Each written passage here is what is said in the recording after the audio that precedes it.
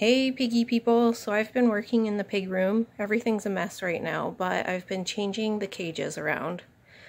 So first thing you'll notice is a whole section right here has been taken away. And then I have moved Busby and Autumn over here. I do need to remove those name tags to swap them out.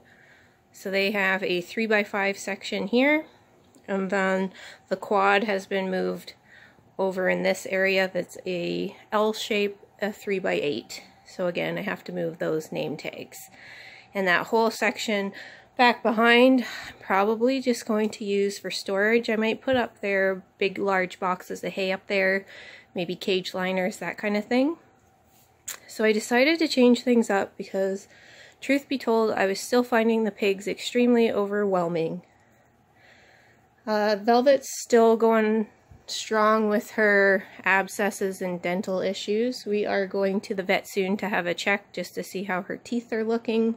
I still have to file her top teeth every night and clean up her neck a little bit to varying degrees, but she's still eating on her own and I hand feed her extra and she is doing well, so hopefully the vet thinks that her teeth look nice.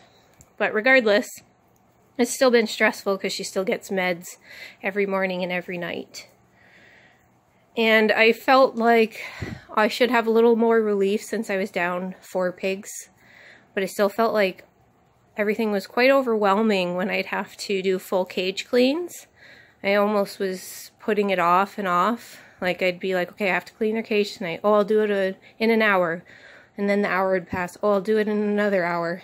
Like I just felt like I couldn't make myself do the task. Of course I did, because I have to look after my piggies, but it felt like a major chore.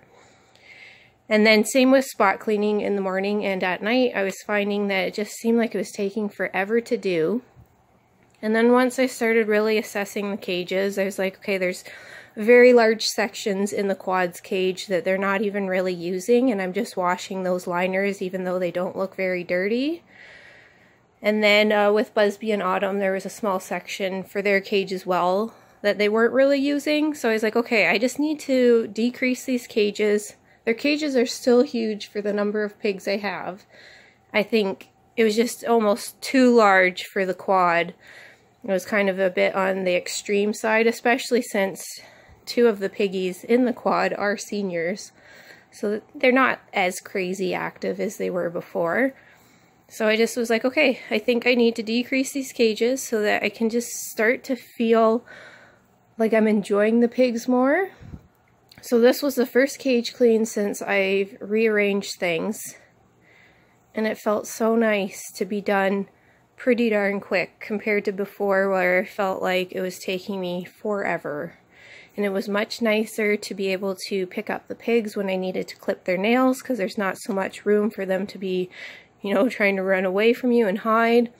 Busby and Autumn over here have seemed really happy, and Busby's been out a bit more, I think, because his cage isn't as wide open. So before they had a 3x8, now it's a 3x5, so it's much easier to keep, you know, some wood logs and those little stools there so that there's not huge wide open gaps. So now he seems actually a lot happier. He was happy before, but I see him out a lot more, and he's even less skittish. So that was a bonus. And then over here, I find it's a lot nicer for everybody to be closer to their hay, especially for Velvet. So no matter where she is in the cage, she's not as extremely far away from food, because I like to monitor her. So overall, I'm finding it nicer, and the pigs don't seem to have any complaints. So I'm just hoping that I can finally start feeling like I've got a handle on the pigs. Because last year was so rough with losing 4 of them.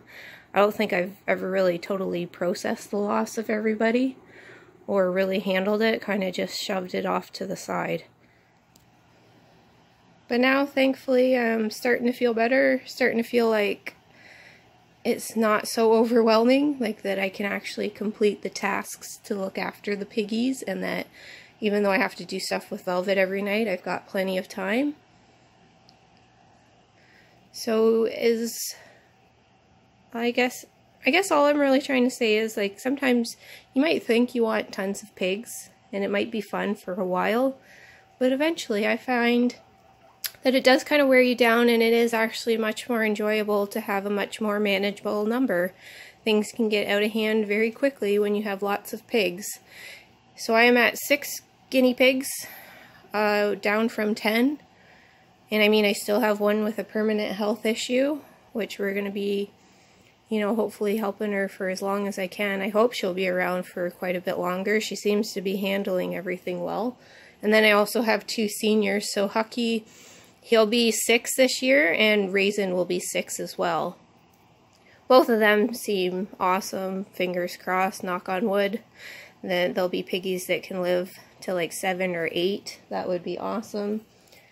Yeah, so I will give you a good tour of the room. I have a lot of cleaning to do, a lot of dusting, and there's so many grids and stuff all over the floor.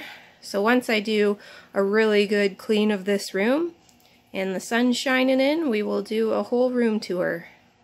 So thanks guys for watching, and anybody who's stuck around for the few random videos that I've made, I appreciate it. And I see a lot of people still on Instagram. Thanks guys for always understanding, and I just wanted to share, you know, how things are going around here. Bye-bye.